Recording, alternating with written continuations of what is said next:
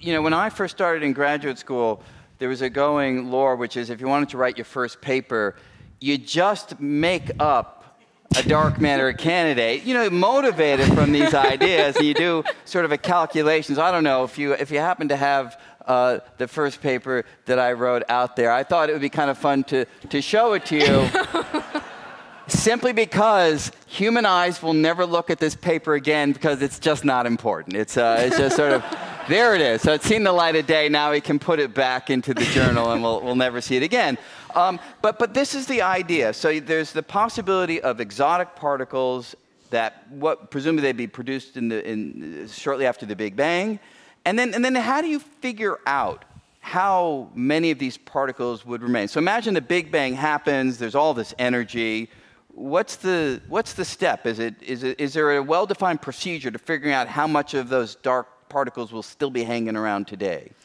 Yes, indeed there is. So, and it's very predictive. So what we need to know is how the dark matter particles interact with the standard model. So that's where we have to make some kind of theory assumption.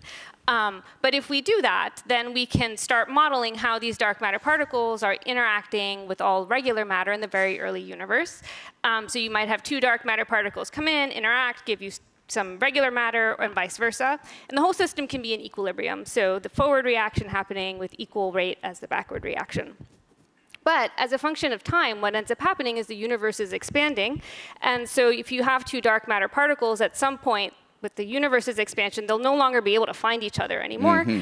And so finding is important because that's how they... Yeah, finding is important because then that's how they can interact to give you the standard And when they states. Interact, they disappear by producing more ordinary stuff. Good. Exactly, yeah. So once they can no longer find each other, then they're just, this interaction stops. Yep. And then however many dark matter particles are around at that point in time stays essentially constant until today, and that's the amount that we measure.